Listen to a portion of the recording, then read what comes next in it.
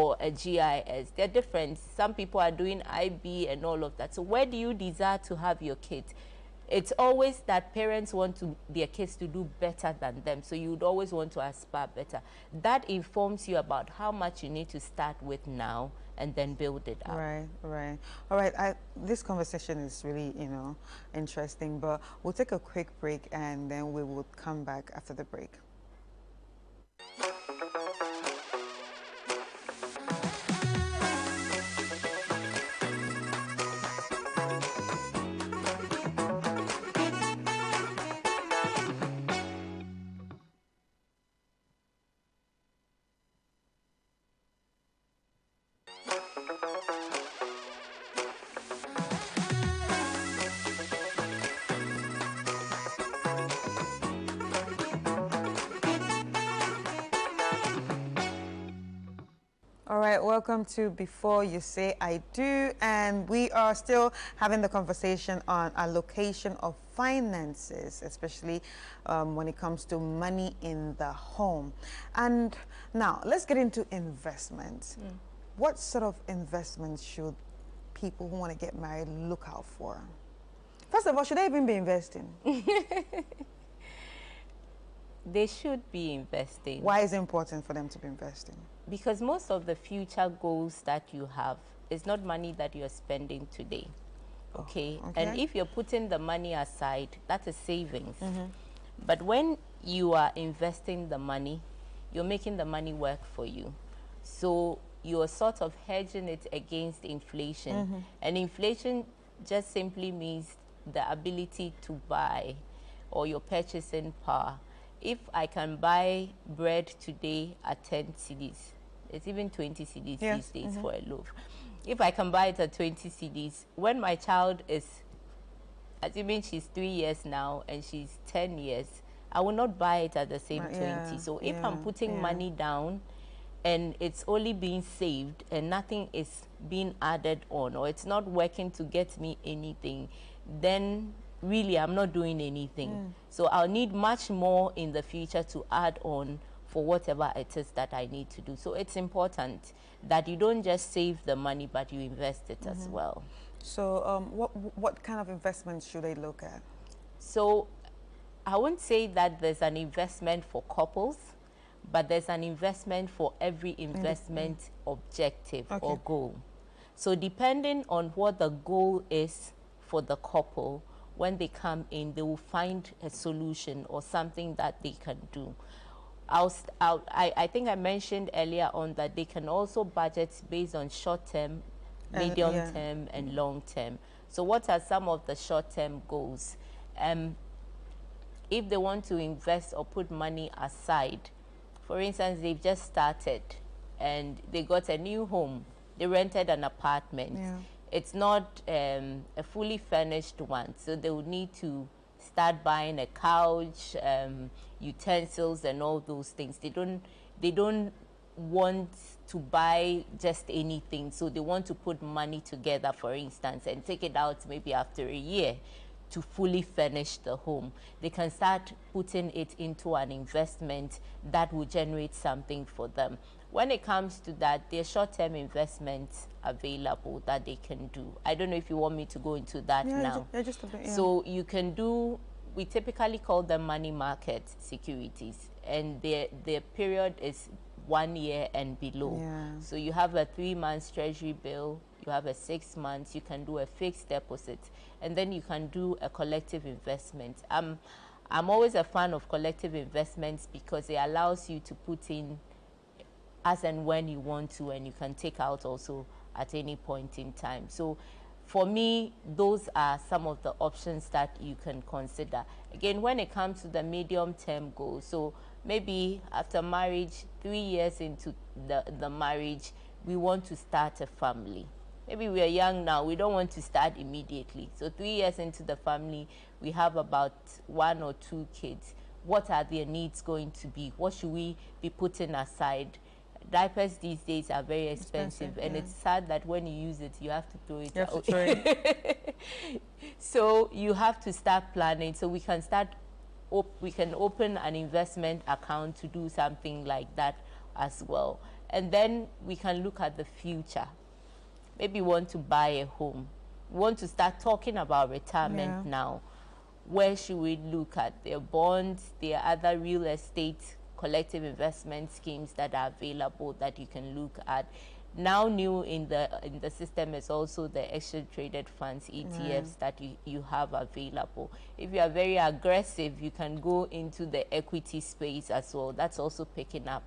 Typically, those ones give you like a 10-year plan that you're working towards that you can do. So there are no couple investments, but they are investments for couple goals. Right. So personal development finances are actually crucial to growth and success. So how can one invest in themselves when it comes to their personal financial growth?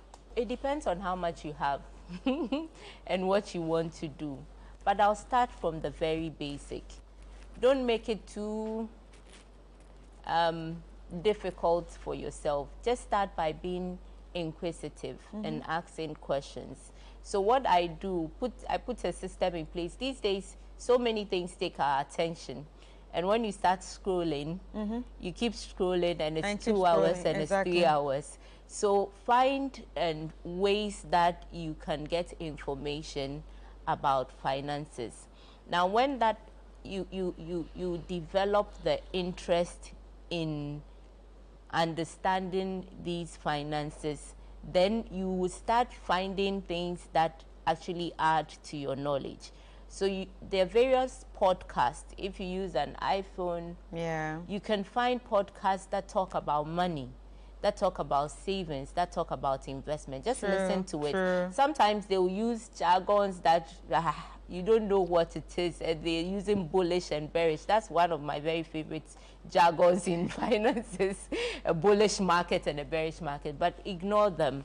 And even if you hear that, it gives you the platform to start a conversation with someone that understands finances. So they always say that you need key people as friends. Always have a financial person within your group of friends that you can go to. And that's, they were saying that treasury bills, the rates are dropping. What does that mean? What does that mean? Exactly. Or you can have your banker tell you about these things. Now, if you want to go deeper into it, unless it's a career passion that you want to follow, then you want to maybe invest in education, formal education. Other than that, really, it's just being curious, signing on to one podcast, Economist, CNN. All these channels will give you information that bring finance closer to you. Right. So what are some signs that a couple might need financial assistance, or basically financial counseling? The first sign is when it's difficult to even bring up the subject of finances. Okay. Because it's not an easy one. If it's difficult, it's a touchy subject, then it means that you need some advice or some counseling on how to have those conversations. When one also feels like one is not being transparent, and therefore they start doing things separately, then means they have to start, or they need some counseling when it comes to finances. Because the truth is, you cannot do anything without money. And once you're doing it together, like I mentioned earlier, two are always better than one, because there is a good and a better return for their hard work, for their labor. So if you're not doing it together, then it means a lot of projects and future goals that you aspire to have are being put in the back end. And it's only the personal goals that are being worked on.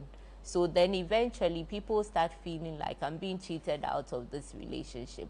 I need to think about myself. Then that's where all the self-care starts. And then they start putting money into themselves, when it should be about growing each other, when it should be about helping and supporting each other get there. So when you get to that point where talking about money is like, it always ends in a fight, or even starting the conversation is a problem, or one person feels like, I cannot trust you with money, then it's time that you have that honest discussion. So what are some of the financial mistakes that couples make? Assumptions. Okay. I think the first one is assumptions, that we think that everyone is like us, and everyone thinks about money the way we do, and everyone uses money like the way we do. Yes. And so that's the first mistake, that we assume that these things are supposed to be, and it's like what we should always remember, that you are coming from a different background, context. You grew up in a different home, and they also did the same. So don't assume that the way they spend money is wrong, or it's not the right way. That is what they have grown up with for the past 30 or 20 years that they were not with you. And so that is their default. That is what they have accepted. It doesn't mean that it's wrong. It doesn't mean that it's the worst way of doing things. And don't also think that yours is the best way. Be ready to learn what they have, because then there are always strengths in what the other person brings on board. So the first mistake I would say, and a big mistake is that we assume that everyone should see finances, or their philosophy about finances or money should be like ours. And then the other one also is that we assume that money should take care of itself, or things would take care of it. It normally doesn't. Someone has to own it. And so if no one is owning it, then it becomes an issue. So if you're the one that is more concerned, then own it. In the relationship, like I always say, and that's why they say that unlike poles attract, you always find something in that person that you don't have, and that draws you to that person. Interestingly, when you get into the marriage, it becomes one thing you abhor, because then it's not like what you know. What you know. So always remind yourself that they come with a certain strength. If one partner is more keen on finances, allow them to own it and handle it. I think those are the two that I would share. Okay, so lastly, before I let you go, you know, having these conversations are very crucial, and sometimes can be, you know, have a little bit of friction before we have this conversation. So what are some of the strategies you used to have this conversation in the beginning? What strategies did I use? Did you do the money date? Some of the times. Unfortunately, sometimes when you get there, you actually don't even discuss the money. I mean, so that's probably one mistake, an assumption that I also made, that going on that date, I'm going to talk about money, but I don't give advance notice. So you don't tell the person, but you are thinking and scheming in the background. When I go, that's what I'm going to do. And the person doesn't want to talk about the money. So what I would do is that I know that this is important, and when I don't talk about it, it gives stress for me. So then I would let you know that I want us to talk about this. Like I said, in my marriage we're different. So I am the one that is keen on it for obvious reasons. I'm in that career. yes, obviously. So I would do the budgeting. I would account for every CD. And then I'll let him know, okay, we are going off, let's come back, and all of that. If it's not working and he doesn't want to talk about it at that point, I lay off and wait to a better time. There's always a good time that the atmosphere at home is just joyous, it's loving, it's peaceful, and you want to slip it in. And depending on who your partner is, know who your partner is basically, and the times that they want to talk about these things. Mine will want to be given notice that, oh, I want to talk to you, and it's going to be about the money or something. So let's have a discussion when you're available. So those are some of the strategies. You can do the money date. You can inform them. You can also own it and then put it together. Depending on who your partner is, some people are visual, so they want to see. If you are talking the figures, they don't understand. They don't understand it. So do something that they want to see, that they want to add up, and it makes sense to them. Like I said, it's not an easy conversation. But if you are the one who is keen on it in your marriage, own it and run with it. All right. Thank you so much. Thank you. Thank you so much, Miriam Mako Emisa, Head of Client Experience at the Stanbic Investment Management Services. And we've been speaking on money in the home, allocation of finances. So how can people reach out to you?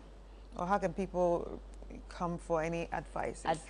Okay. So I work with Stanbic Investment Management Services, and we do investment advisory. So you can come to us on the 4th floor of the Stanbic Heights building, or walk into any Stanbic Bank branch, and you would receive some information or advice on it. Thank you. Thank you so much. Thank you so much, viewers, for sticking with us. I hope you enjoyed this episode of Before You Say I Do, because I did. Anyway, it's time for us to go now. Until next time. Bye.